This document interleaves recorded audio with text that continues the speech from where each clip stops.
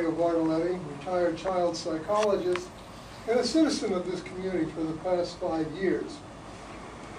I would basically like a little bit of feedback as a member of WACE as to how the hierarchy works within this community.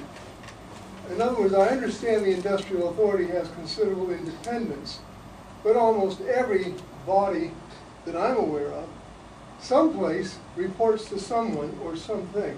So I would wonder if it would be possible to obtain from you, sir, the authority under which you work, whether it be legislative, administrative, executive, or an ombudsman. I'm not sure, but whatever it is, as I say, I'm new to this community, 5 years, and I do not see the hierarchy. So if I could get the information within which to which you report, what authority to whom you report, I would appreciate that very much. Thank you. Yes, sir.